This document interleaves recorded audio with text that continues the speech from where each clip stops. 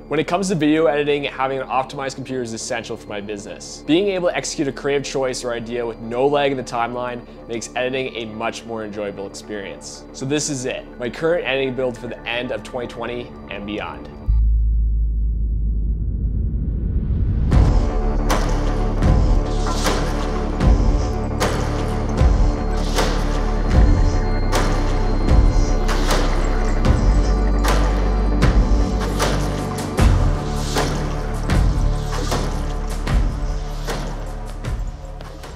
When I was first starting my freelance career in video production, a custom PC was the first major investment I made.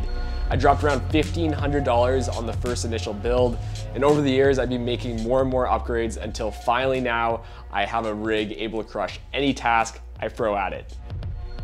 So to start, let's first talk about the processor and one of the main reasons I always choose an Intel chip over AMD. Number one is the performance boost you get while working in Premiere Pro because of something called Quick Sync. This increases the playback and rendering performance with H.264 media, which is perfect if you work with mid-range cameras that often produce this codec like Sony, Canon, and DJI. As well, Premiere has been designed to not get a significant performance boost past 8 cores.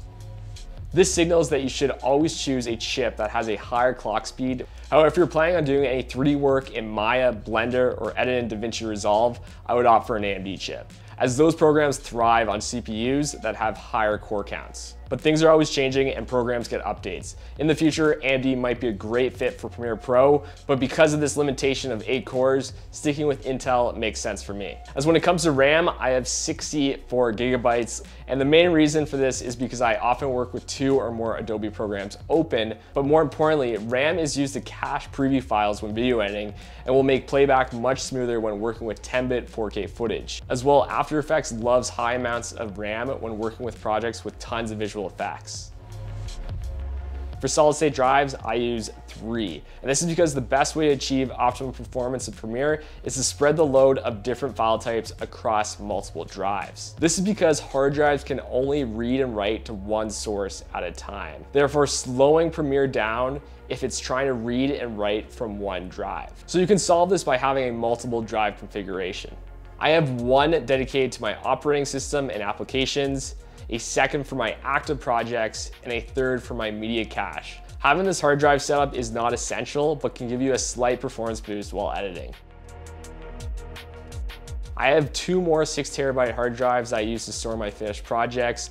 So when a project is finished, I can drag and drop it onto one of these drives and then use a service like Google Drive to back everything up. This is super handy if a client asks me for footage from a project that I completed like 2 years ago, and I'm like, geez, where is this? I can go to Google Drive or just search in one of these drives and find the exact footage that they're looking for and send it over to them.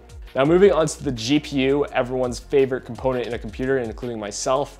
I've been working with the NVIDIA GTX 1080, which is roughly 2 years old, but still packs a punch while editing. One key here is to have a GPU with a high CUDA core count. This will assist when using added effects in Premiere Pro, like doing color grading, stabilizing clips, adding transitions, or anything else. The GPU will assist massively here in playback performance. Also, a recent update to Premiere allows you to export using NVIDIA NVENC, and I'm probably saying that wrong, but tests have shown that exports are 4 times faster when using it. This is only available with NVIDIA GPUs, which is a huge time saver when rendering out multiple projects. Now, this is one of the main reasons why I prefer NVIDIA over AMD, and of course, the gaming benefits that an NVIDIA card has over AMD.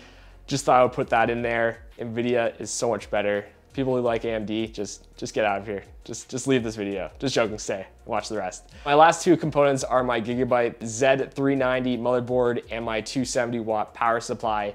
The main reason why I chose this motherboard is because it offers Wi-Fi, which in some cases I do need if I move my computer to a new location and I have no access to a LAN cable.